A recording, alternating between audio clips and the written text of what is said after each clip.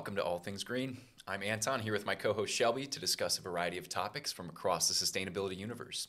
Shelby, how are you today? I'm doing really well. How are you? I'm doing okay. I got a flat tire yesterday on the way back from trivia. Oh no. Yeah, on my e-bike, yeah. Oh, you love your e-bike. I love my e-bike. It's not ruined though, I assume. It's not. I just have to get it fixed, but So how'd you get here today? I took my acoustic bike, my analog bike, my regular bike, yeah.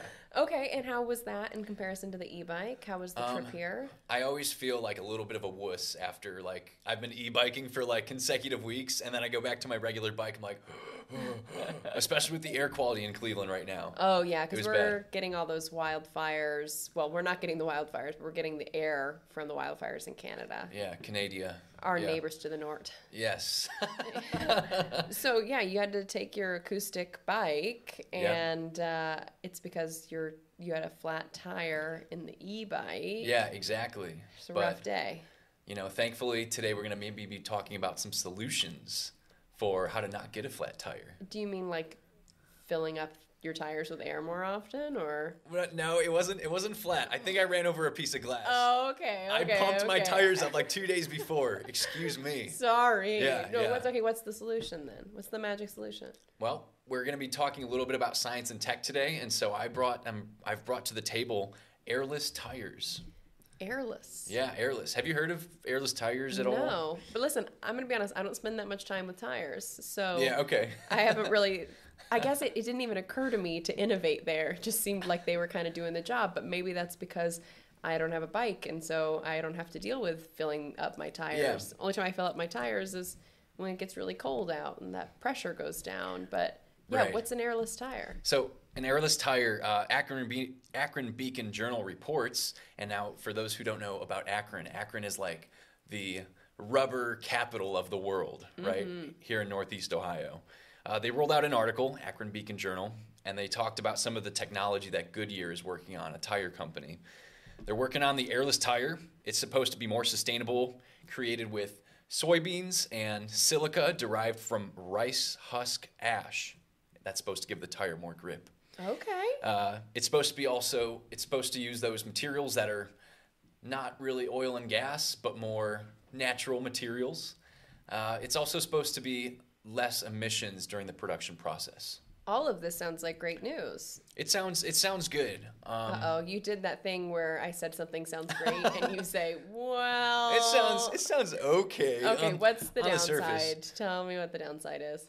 Well, there's not a whole lot of downside in the production side of things, other than maybe the soybean oil kind of makes me a little nervous. Like we know in Brazil, they're like cutting down rainforests to plant soybeans and stuff. Yeah. So, I mean, that makes me a little nervous. But really, the drawback is in the practice of using airless tires. I talked to my Uncle Frank, who actually owns a car shop in Broadview Heights. Nice. Frank's Coach and Carriage, if anybody's interested in getting their car fixed.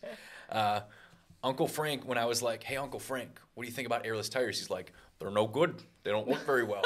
Yeah, it was really funny. I was like, "Why don't they work very well?" He's like, "Ruins your suspension. With EVs getting heavier, 8,000-pound car is going to eat through those tires." Oh, man, your uncle sounds like a really smart guy. Yeah, oh yeah, that voice is very telling that he's a smart man. But if somebody couldn't understand what I was saying with the Uncle Frank voice, the airless tires, they put a lot more wear on suspension for cars. So Why is that? Like, what's happening with the tires? it's kind of like a double-edged sword. There's less bounce when you don't have air in the tire. So that means more energy can go forward on the road, but you're kind of putting more stress on the suspension. Got it. So with heavier vehicles, like, you're going to have kind of like a double dose of like pain on the suspension. Like, it's taking a lot of weight. But on smaller vehicles, or even on like tractors and stuff that don't have to deal with road noise, that might be a legitimate solution.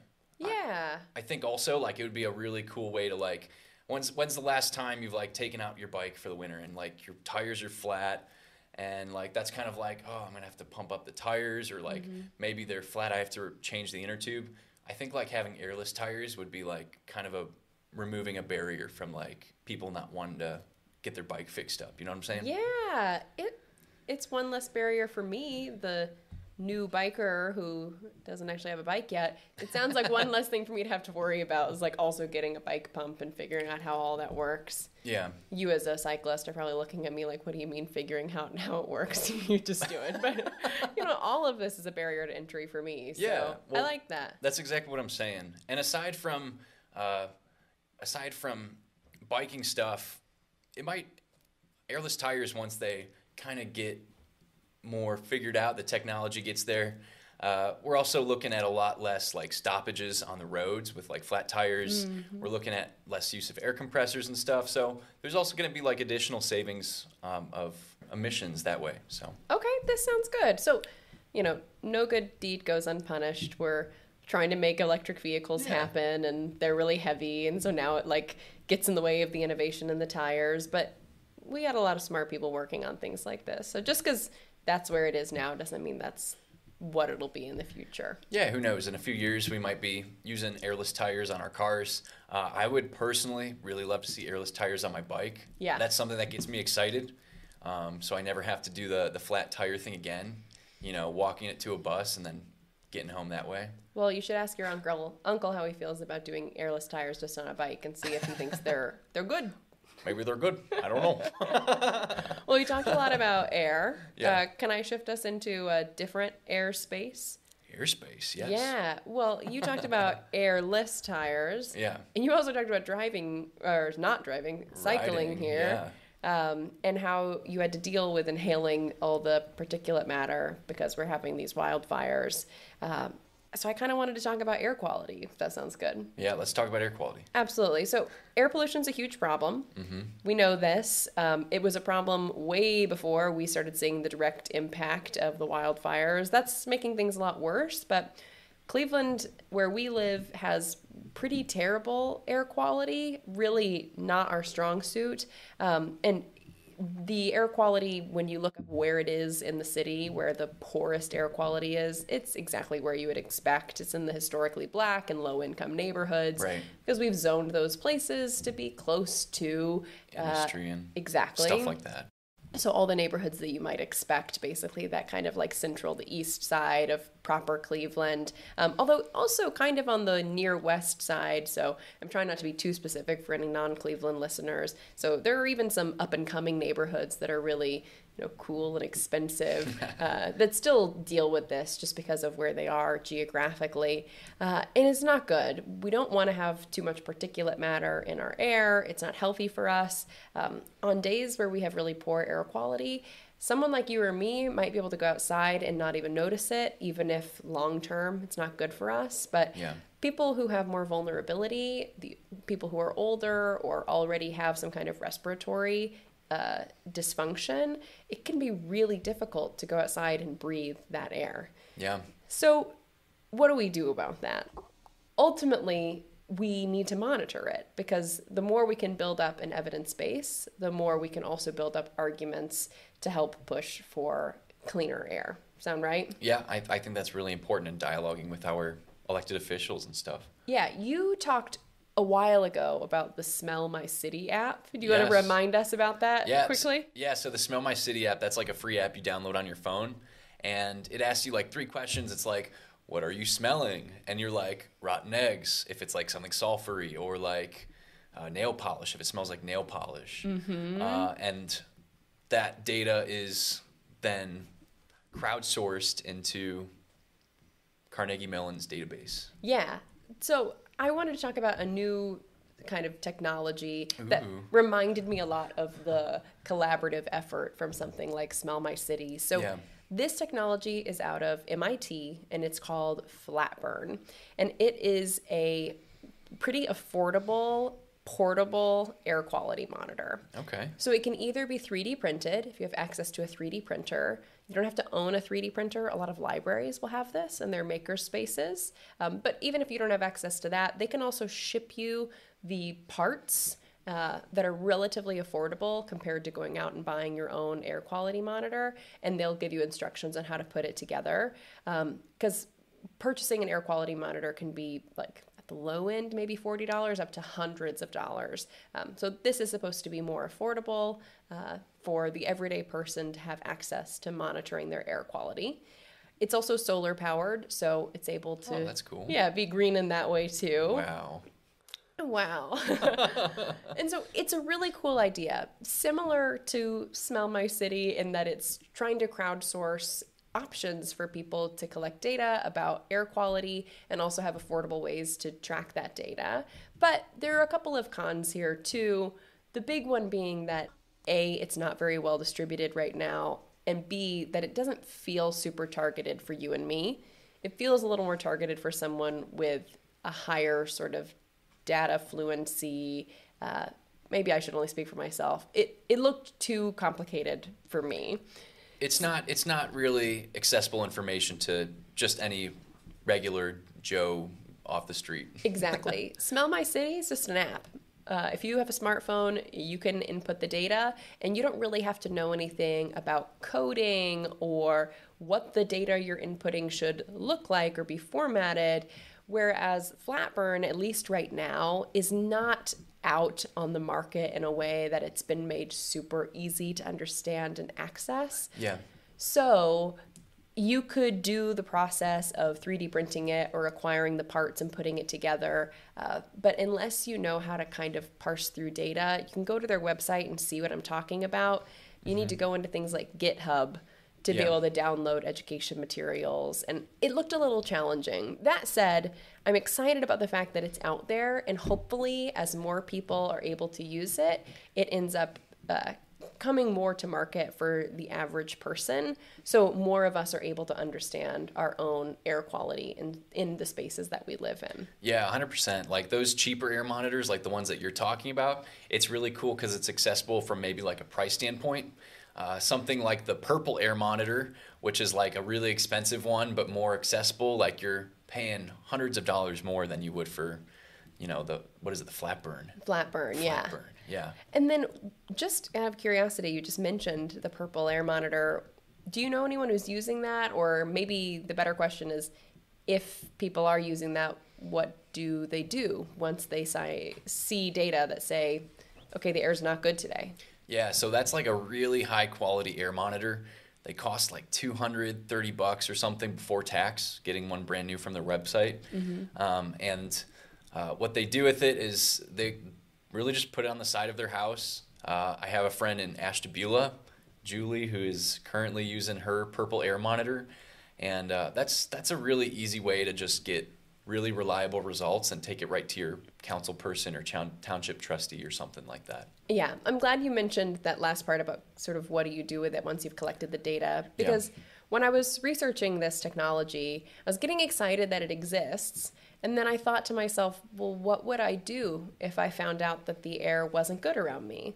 Because if it's indoor air quality, there are some things that you can do. Maybe that's an issue with mold or, asbestos, whatever. There could be issues with things in your home that an air quality professional could come out and address. But if it's on the side of your house and it's just telling you day in and day out, air quality is not good here, what am I supposed to do with that? Yeah.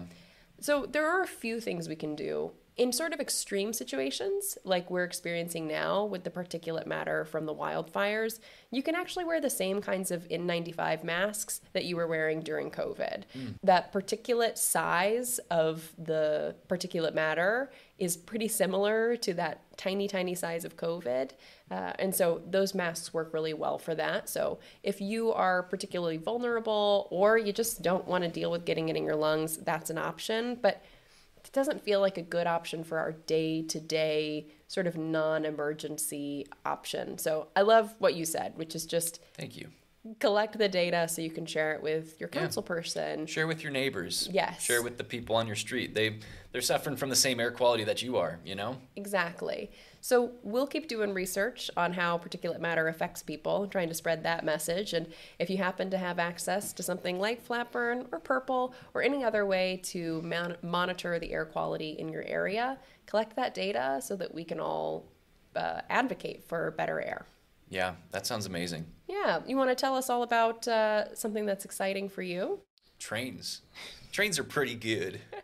Yeah, you've got your RTA jacket on today. I do. Tell us about what RTA is. Regional Transit Authority. Mm-hmm. And here it's the GC RTA, Greater Cleveland Regional Transit Authority. and they do buses, they do rails, trains, stuff like that. So I'm a frequent rider of the Red Line, which is like our east to west train. The West Park station is like literally a 20-minute walk from my house. It's like a 3-minute bike ride because it's all downhill. Nice. Even on your acoustic bike? Even on my acoustic bike. But yeah, I wanted to talk a little bit about trains from a sustainability perspective. CNN reported that France just signed into law in late May the banning of short domestic flights. And this is going to be diverting people to taking trains instead. That sounds pretty good. 'Cause Yeah. those short flights, I mean, by the time you pack everything into plane appropriate sizes and then go wait at the airport and then your plane is delayed and then you take the flight, I don't even think it's faster. Right. And also, we know that planes are not as sustainable either. All of the total global emissions that come from planes is 3%. So 3%, honestly, if you were to cut down planes, then you're at 3% less global 3% emissions. less global emissions. I mean, Hey, 3% makes a difference. according to the International Energy Agency, trains are one of the most efficient modes of transportation. They use 80% less energy than trucks when carrying a ton of weight. A ton Okay. meaning 2,000 pounds. Thank you for clarifying, Yeah. because honestly, when I hear a ton, I just think a lot, but I don't really know what that means. Right. Quickly, why is a train more environmentally friendly? Like, why is it producing fewer emissions? Trains are producing fewer emissions because of the fuel that they use. So there's like electric trains, there's diesel electric trains, there's still some steam-powered engines out there.